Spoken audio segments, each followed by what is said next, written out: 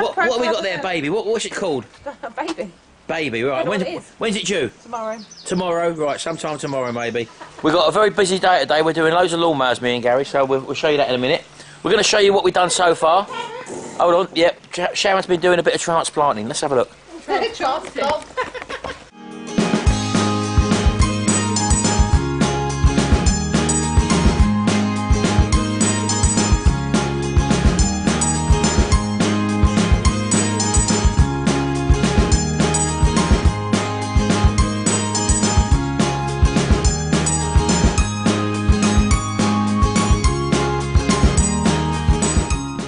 As you can see, we've got a couple of the cloches done. I've run out of cable. Hey? And it's everywhere there. We've run out of cable ties. Let's just have a look here, look. I've just cable tied the wire over the cloches like that. Those are the cabbages, the original ones. They're now starting to come on. These, I don't know what's gone wrong here. These are the cauliflowers. They've all withered up and died. Look, I don't know why, I ain't got a clue. Maybe, perhaps they was too small to come out, I don't know. That one might survive, I'm not too sure yet. Sharon's transplanted some carrots and beetroots. Yeah, transferred is the word. All right, transferred then. And they've actually taken quite nicely, so I'm quite happy with that. There's the lovely cloches. And let's go in here, look. Let's have a look. Since the last time you've been in here, look. Look, all coming up lovely. Look at the lettuces now, look. Them potatoes are going absolutely loopy now, as you can see. Now, someone did say that the broccoli might turn to seed. Is that right, turn to seed, Sharon? Was it turn to seed? But I haven't thinned it out. It looks like the strongest is coming up, so I'm hoping that that's not going to be the case. There's a remainder of the carrots here. Sharon's going to just remove some of these round the edge. If we know what we know now, obviously we wouldn't have done it this way, but we didn't know, so that's the broccoli. She's going to thin out a few more of the beetroot. I think we're going to leave the onions. I'm not too sure.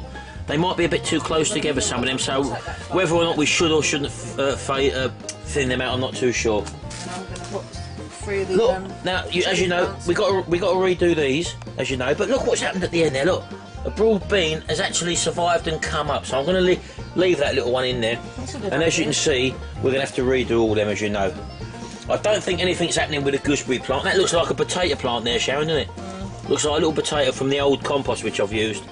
That gooseberry plant, we're going to have to pull out and we're going to put something else in there. Put your chillies in there. You're going to put your chillies in there, okay. As you know, the raspberry plant took off, so we're happy with that. Lilo. Let's have a look. Anything else we need to know about? Yeah, apparently I should have only had about 2 per grow bag here, and also I've probably overwatered them, so that's why they're dying off. These are the squashes and the pumpkins, as you can see. They're starting to develop other leaves now, as you can see, right there, so I'm happy with that. I'm not going to try and overwater these now, so that's you live and learn, so I'm happy we actually learn this stuff by making mistakes as well. Again, we try to do loads. Don't forget, we've done everything at once here, so it's very hard to research every different single plant in every different single scenario which we got. So we're actually learning, because we had to get loads of different things in the ground here, so that's what we're actually doing. It's a learning curve. Plus we've got other work to do as well outside, as you know, so what do you reckon, ladies? Oh, it's great. It's great. Just wish you wouldn't. We're not letting Barney in, as you know. Oh, I love you, Barney. He started to scratch the doors up. It's like put these down while they've taken off. Right, yeah, so Sharon transplanted. Well, we left them up, and it said before, don't. Something's eaten that one. Hey? There's something in there. They've been eating them too. Have they? No, oh, they haven't, they, maybe? But there's a slug in there. Where? I don't know, but I bet there is eating it. Where? That wasn't like that yesterday. Where? Well, I don't know, Sharon, because I've got the cloche on it now, so... A slug will climb under. Yeah, but we've got to look for snail trails going up the side. That's Slug? what... Yeah, they leave snail trails. I think they leave slug trails. Yeah. It's the same thing, Tracy. I bet somewhere in there is a slug. Well, we're going to have to sort that out if that is the case. I can't see any snail trails along the edges, so I'm quite happy with that. Eh? Oh, lied. Mummy, yes. So that's that anyway. So I've got another lawnmower. We sold quite a few lawnmowers. I've still got the Murray one to do. I'm still struggling to get that pulley off the end, but as you can see, I've got loads of blinking engines here which are no good. I've got 3 engines under there which are no good. that one there, which is no good. I've stripped this lawnmower down. This is going to be the first one I'm working on. I'm actually going to respray this one. It's a nice solid deck, but all the paint's flaked off it, as you can see. I'm going to give it a paint underneath as well. I don't normally do this, but for some reason I just want to. As you can see, it's a bit of a state, this one. So that's the next one I'm working on. That's the engine out of that. So I'm going to be working on this one, as you know. So here we are in the log cabin, and I've still got these two engines in here. I've had these here for over a year now. They are Briggs & Stratton engines, not too sure what they are, so I might transpose them into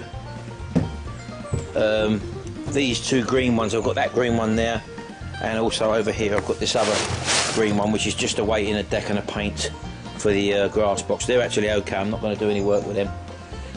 Gary's brought another lawnmower. This one here, he paid £20 for. We brought it home and basically put some fresh petrol in it, and it started first time, so that just wants a service. No repaint needed there, just to tidy up. He picked this one up yesterday, and this one again is a Sovereign, and the bloke said he got it out of his shed this year to start cutting the grass. He put fresh petrol in it, he tried to start it, it wouldn't start, and as a result of that he advertised it as spares or repairs. It's got a few bits of paint flicking around the edge of it. Good solid deck, but I think Gary's just going to tidy this up by just repainting the lower part of that, rubbing the flaky paint off and doing that. We put a new spark plug in, and it started up first time, so there you go. Just little things to do, maybe just like shorten that bolt off there, or maybe change the bolt there, have two bolts like that for example, just to tidy it up, and a general clean up, and that one's going to be ready to go. So at the end of the day, he wants that one done, he wants that one done, I want this one done and sprayed with this engine in and ready to go. Whether or not that'll be ready to go depends if the paint's dry, but I want that. Basically, I want that deck ready. We've got a mask around these labels. I'm going to retain these labels, as you know I always do. Just cut round, put some masking tape over them after we've cleaned it, and just cut round the labels. I might lose this one here, but keep that back one there. So, you know, it just keeps the thing looking original. And once you've actually lacquered over everything, everything looks nice anyway. So that's what we're going to do with that one. This is another one which he's actually finished now. He serviced this one. This come back. He sold this one last year to a chap, and he brought it back for a service because it wouldn't start. It didn't start. So that one's ready to go. So yeah, basically we're getting through the lawnmowers, but we're also bringing more in. So Gary's here.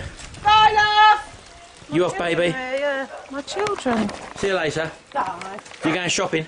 Going shopping, I love shopping. Okay then. Right, here's one we just sold on eBay, and the bloke's going to come and pick it up, but we thought we'd just try and start it up and give it a check, and it wouldn't start because we've left it out in the open. So we had a bit of water in the carb, we had to strip the carb down, give it a clean out and that, and so let's just, is it back on, Gary, that from there? That's on, yeah. So let's just try to start it now, look, holding it.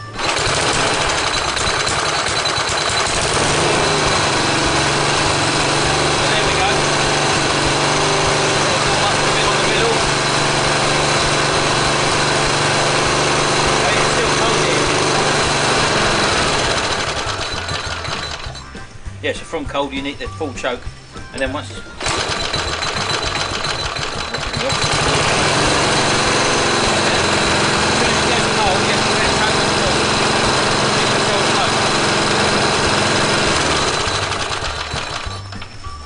So there you go, we just got this car running. We took the carb off, we put it through the ultrasonic cleaner just to clean the jets out again, and that was it. So yeah, that's one's ready.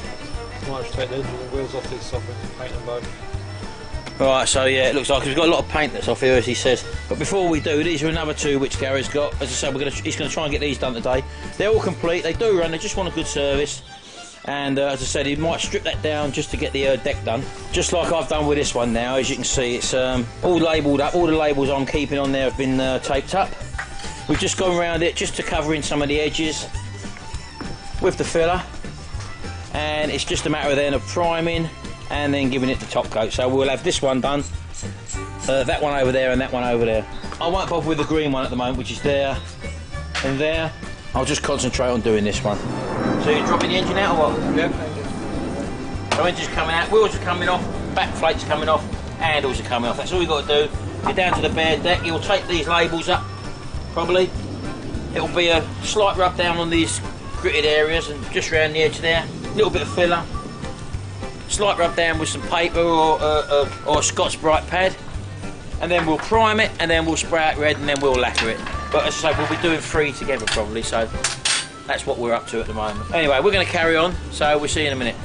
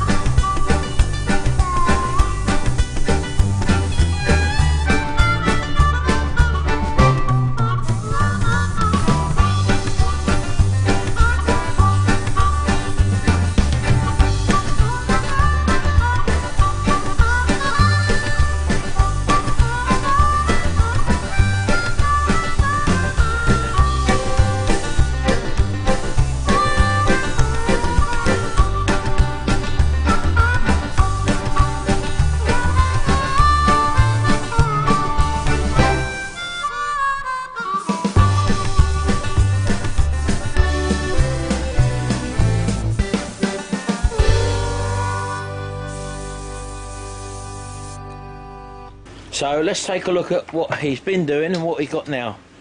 So, right, you've got a Briggs & Stratton engine here, and you're just basically giving this a service, yeah? You've done the carb by the looks of it. Done the carb, done the air filter. Air filter's clean, and changing the plug. Plug out, exhaust off, clean the engine. Right, and that'll have new oil in it as well, won't it? Yeah, I've just trading the oil. Right, that's it, so that's fine. So that's looking good. Right, so I think it's about time for a cup of tea. As I say, I've just come back. So I'm going to get the kettle on now, and we'll get a cup of tea and a cup of coffee. And we'll speak to you again shortly. Right, okay, we're going to spray these now. I've got the lacquer. It's a 2K lacquer, and we're going to be applying it with my DeVilbiss spot repair gun with a 1mm tip in it at 2 bar, £28. So that's what we're going to do now. Alright, be 5 minutes.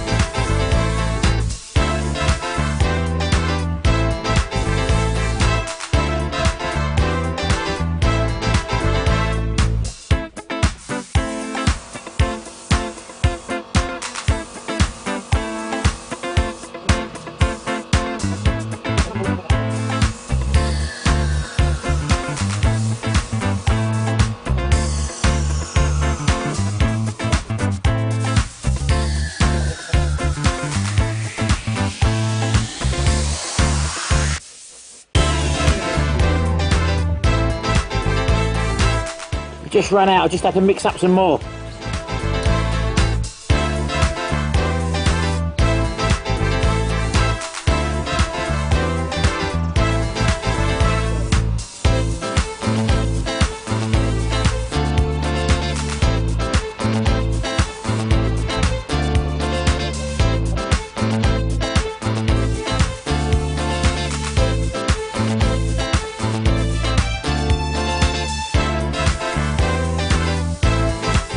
Right, okay, that's that done. This stuff doesn't take too long to go off anyway, so let's just show you around it quickly. There we go, we've got a nice gloss on them now. They're a lot better than what they was. Again, they're not perfect, they're not supposed to be perfect. We've just prolonged their lives for a few more years. And don't forget, these have been undercoated as well as having a base coat on, and with an industrial top coat. When they first come out of the factory, all they have is one quick blow over, no primer, no nothing. So they're in a lot better condition now than what they would be as when they come out of the factories. So yeah, there we go. Well, we're going to go in now and have some dinner. Because I've had to have a busy day today and I've been out and about, I mean, obviously I've not done as much as what I wanted to, so we're going to carry on tomorrow anyway. By that time, these should be assembled, back together, and out on sale. So that's what we're going to do anyway. So, right, I've just come back outside now. The time now is 7:20 in the evening, and that's my mower that we sprayed.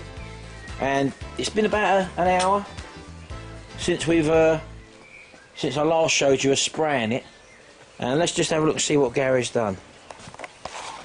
Well, as you can see, it's all back together, this one, fully serviced. And let's just take you around it. Let's just see what we actually do to these mowers. I'm sure you'll appreciate that this is in absolutely lovely condition now. The paint is fully protected and it looks absolutely fantastic. When you think that it was actually looking something like this one here not so long ago, in fact it was actually worse than this one, because it had all the paint flaking up off of the bottom here, for example, where my foot is. So looking at that, it's the sort of thing, if you just take a little bit of time, and lucky enough we had 3 of these to do, so we're doing them in sort of bulk. I won't be finishing my one tonight, but as I say, Gary's got that one ready while I've been out all afternoon. He's just been plodding along here on his own, outside, and he's just going to do this other one. He reckons he'll take probably about half an hour to put this back together. How long did it take to do the other one? Put it back together? Half hour. So it took him about half hour to put that one together. But this lacquer, as you can see, it's gone off, and because we use an actual fast hardener with it, so it is car quality, and I'm sure you'll see that the finish of it is actually, it's probably a lot better actually than what you get from when these things are actually manufactured, because when we put the air hose to them and blow off all the loose paint, there is no undercoat, there is no primer, oxide primer. All you're getting is a thin coat of red, single coat of colourant, and that's probably about it. This we really do put a nice heavy coat of lacquer on, and they actually look fantastic. So that one there he's got ready, which he's going to be working on in a minute. And that's the engine off it, that was just sitting on there. So he's already serviced and primed that engine. He's put it on one of my old decks, just rested it on there at the moment. But that's the engine, ready to go onto here. So we'll let him have his tea, and I'm going to go back inside, and we'll see what he does. Well, we'll see us side by side, hopefully, with these 2 lawnmowers. But as you can see, she's a beauty, look. Absolutely fantastic, all the way around, even down to spraying the handles, look, as you can see. You just give him a black satin black or whatever. We got gloss and satin black, but whatever comes to hand. He's cleaned up the box as well. The wheels he's cleaned up as well. And that, I would willingly pay £100 for that mower. Yep. And how much did it cost you? 21 quid that one. 21 quid, so you can't grumble at that. We do this little bit of extra work, and as I said before, I keep saying it, if you treat this as a hobby, you ain't putting no pressure on yourself. Give you something to do on a Sunday, or now you've got these light nights in the evening, so find an old lawnmower. There must be a neighbour there. Just have a chat with your neighbour. You got any old lawnmowers, or do you know someone with an old lawnmower? And just have a practice. It's not the hardest thing in the world. My one's not going to be finished tonight, as you can see. I'm not too worried. I didn't actually think that it would be dry, to be honest with you. As you can see, all we've done, although the labels are a bit faded and a bit marked, all we've basically done was mask round them. I just put masking tape around them, and this time, rather than leave the labels on top, I actually lacquered over the labels as well. The simple reason being is because just underneath there on that one, I didn't want to pull the label off, but there was a little bit of a loose paint due to a little rust bubble under there, and I didn't want to really disturb that, so I left it, and now it's all lacquered in and sealed in. So there you go, happy days. And as if by magic, 33 minutes later, this one has now been completed. That was the one that you just saw up on the deck there. As you can see, 2 lovely looking lawnmowers now. It doesn't take long. Once you get the hang of it, and once you've stuck with a certain model. As I say, the problems we had with this one earlier on is that we don't carry spares for this, so we had a little problem with the jets on this one, but that's over with now, we've got sorted. But these we keep spares for, and as you can see now, you've got two lovely mowers there, both in absolutely pristine condition, and anybody would be glad to get one of these. I've just got to get my finger out and get my one done, but I'll be finishing that tomorrow. Anyway, I know there's a few of you who do repair lawnmowers, and if anyone's thinking of doing it, just take a look at what we've done. It's pretty straightforward really. Give it a go, you might enjoy it. Or if not, you might want to specialise in something else mechanical. Could be strimmers. I don't want to mess about with strimmers. We don't want to carry loads and loads of spare parts. We specialise in these, and that's what we deal with. Especially Gary. They're beauties. See you in the next video. Bye for now. Don't forget, Bert, to clear up after yourself. And as you can see now, the time is 7:58 in the evening. The sun's now gone down. All is good with the world. See you later.